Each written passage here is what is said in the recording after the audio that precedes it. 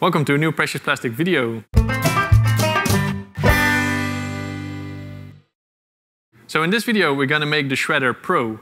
You might have seen our small shredder, and this one kind of does the same thing. It shreds plastic, but it works a bit different. This previous shredder had a single X, and this one has a double X. So the other one is slightly easier to build. Let me show you.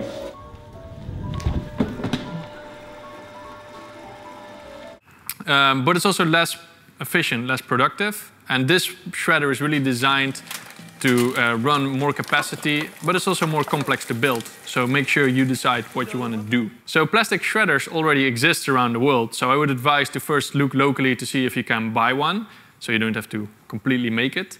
If you do decide to make it, watch this video. But you could also buy one on the bazaar or buy parts on the bazaar. So in this video, we're going to build the machine. And overall, it requires a bit more advanced skills. If you want to know more about the specifications, the kilogram per hour output, the laser cut files, you can find it all in the link in the description in the download kit. And for now, we're going to have Jan that's going to show you how to build it. Hi, so today we're going to build the Shredder Pro. And we're going to make it in 7 steps. The frame, the axis, the hopper, the sieve, the electric box, the motor and all components around, and finally, getting all together. So I'll show you how to make it step by step. So we're going to start by the frame. And this is quite an easy one. You only need square tubes, rectangular tubes, flat bar, a corner, and some bolts.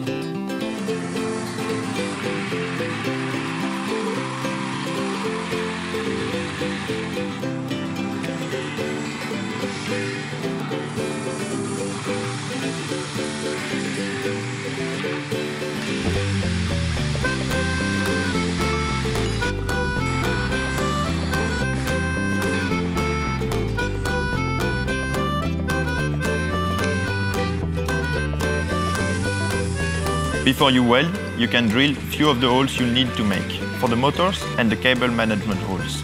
Wait to drill the more critical holes until after you weld to ensure proper alignment.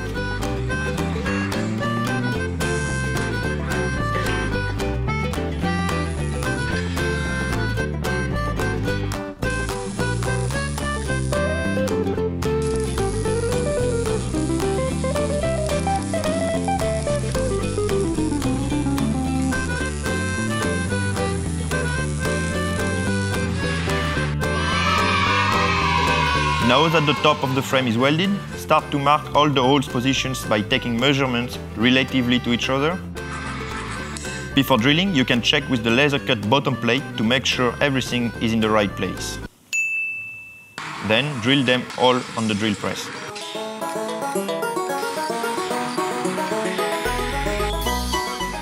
Once the holes are drilled, tack weld the legs and assemble the motor plate.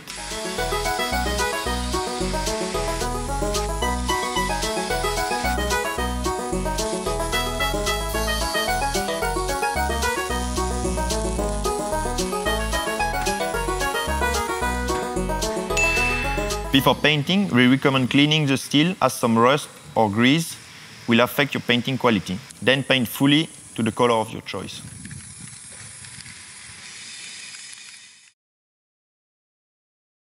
Now that the frame is complete, we were going to make the 2 shafts.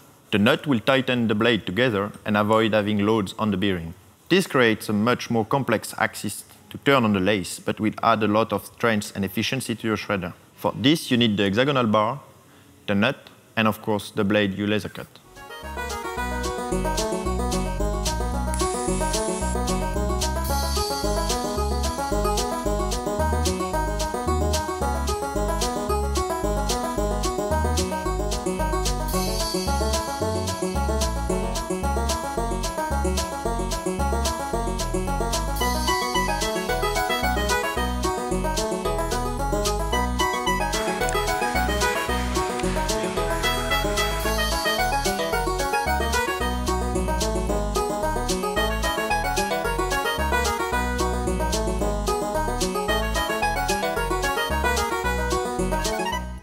You should not remove the axis immediately from the lathe, but first check the thread with the nut. Because if you need to rework it, then the tool is still in position to do that. Once one side of your axis is done, just switch it and do the same steps again.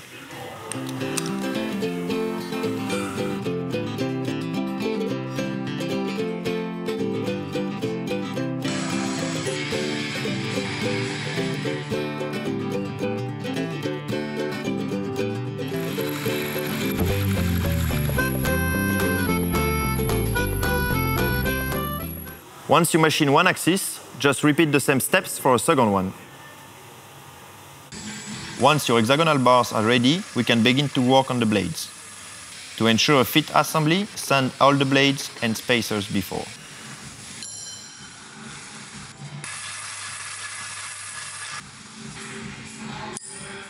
We will start with the long axis, and the first step is to use a screw on the short part.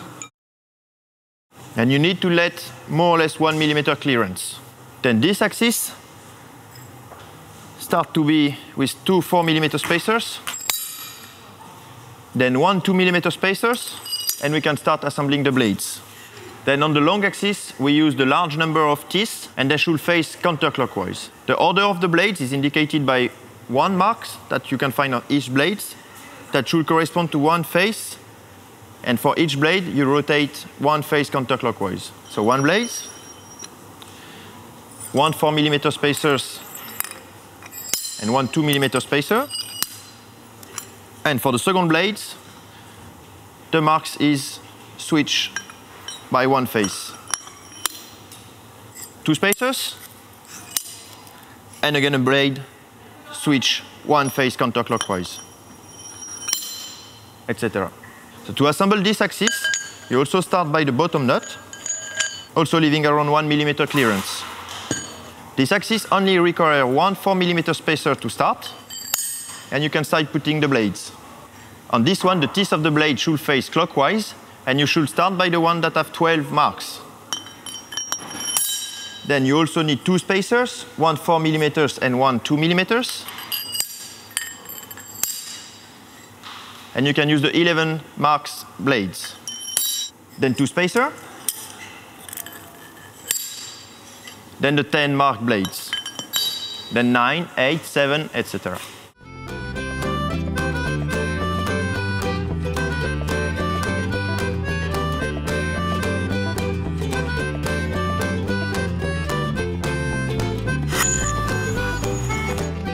To check if your axes are done properly, you should place them as they will be in the shredder, so the long axis on your right and the short axis on your left. And the teeth should face each other. Also, as you can see, you created two spirals that turn in the same directions, which is counterclockwise.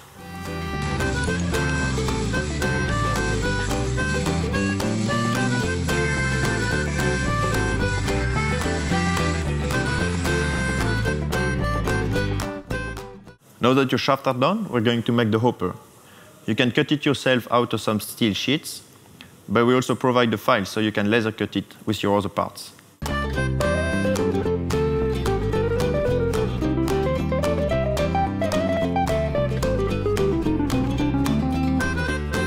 Tack weld these plates together. To avoid deformations, don't fully weld these plates.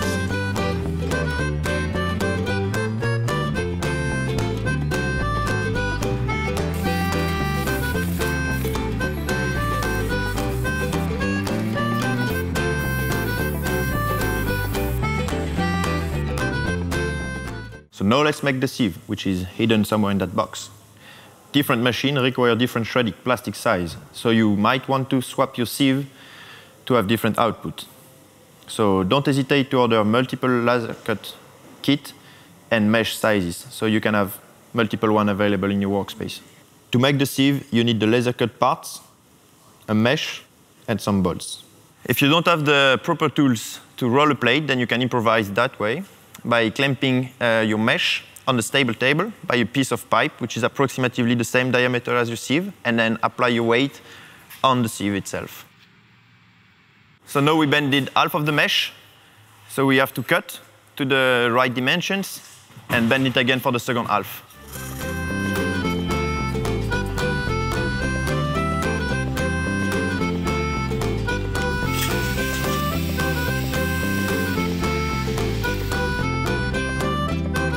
And now we do the second part.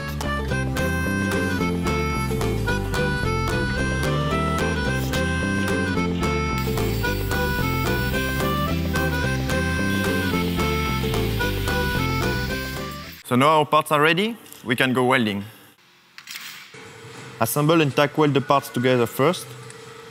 The sieve will sometimes bear a lot of strain, so you will need to make a full and continuous weld.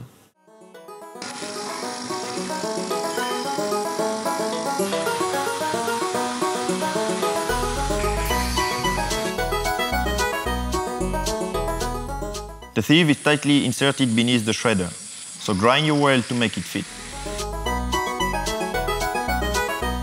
So now we're gonna do the electronics. We can make it simple or complex, but we recommend at least an overload protections. And ideally, it auto-reverse when it jams. We like to use Arduino for this, and the schematics are in our download kit. You can also check our how-tos for other options. So to build this electric box, you need metal sheets, your electrical and Arduino components, a lot of cables, and some bolts. To save time, we choose to laser cut the box, but you can easily cut this part yourself.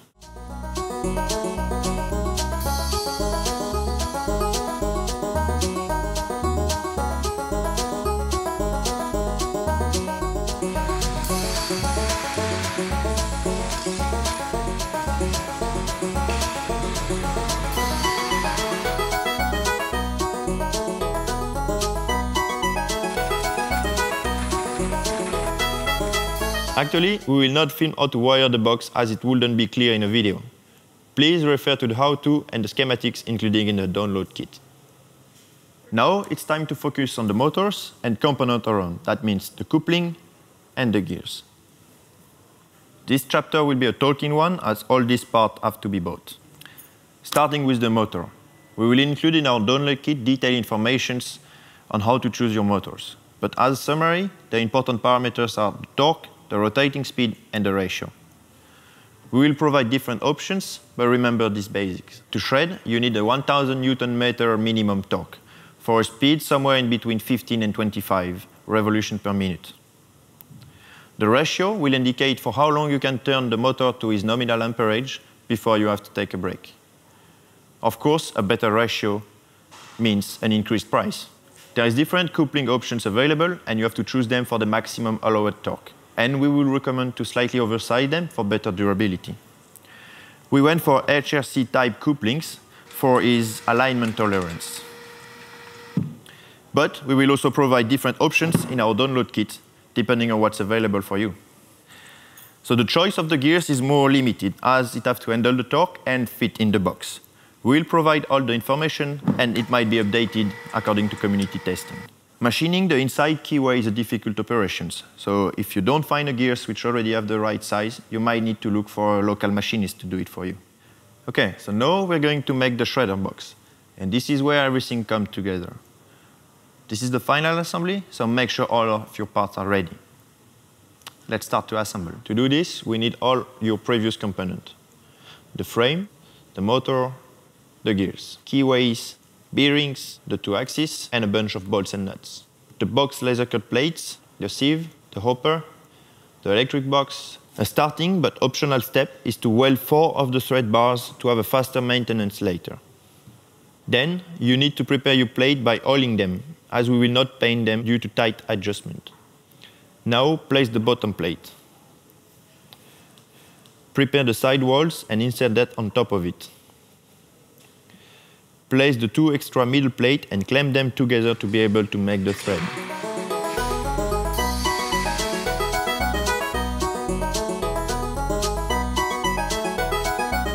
Then remove them. You might need help for this task. Lift the 2 axes together and slide them in the box. Then reinstall the middle plates. Center the axis by placing few static blades. Measure the distance between the nut and the side wall. You have a collection of adjustment spacer. I will advise to laser cut a bit more than needed. Place the needed number to make it touch the bearing. This will avoid your axis to move. Then install the bearing and tighten them to the same torque. If everything is rotating well, then place the fixed plates. Now, install the gears, close the box, and install the last bearings.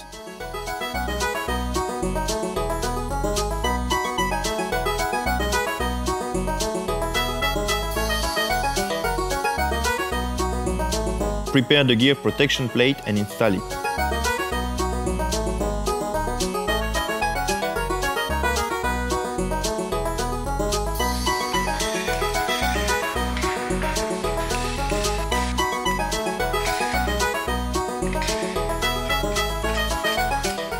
Pre-install the coupling on the shredder and on the motor.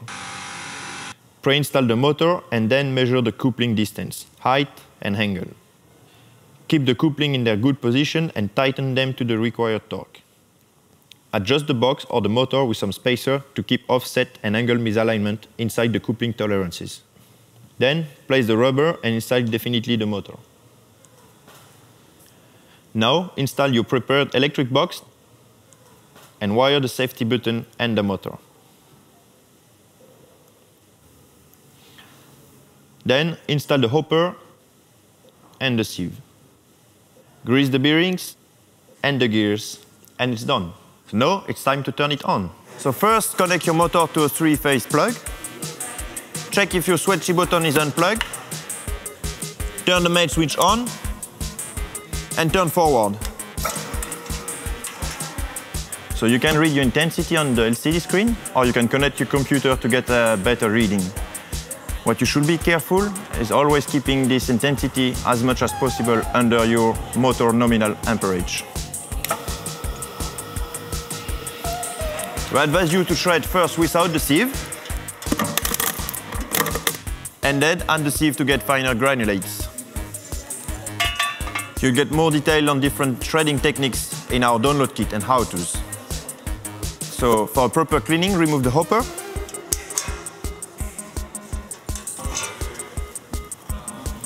And the top plate.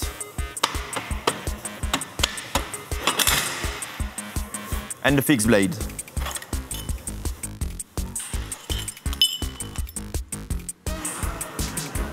Now you have a proper access to remove all that plastic. As basic maintenance, don't forget to grease your bearings, your gears, and all your plate from time to time.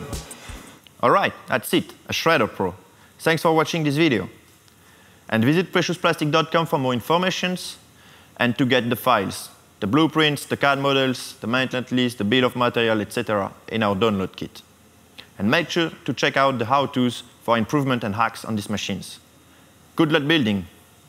Oh, before you leave, I just want to let you know that Precious Plastic fully runs on people like you supporting it, because we share everything what we do open source online for free, so that everyone in the world can start recycling plastic and work together on this plastic problem.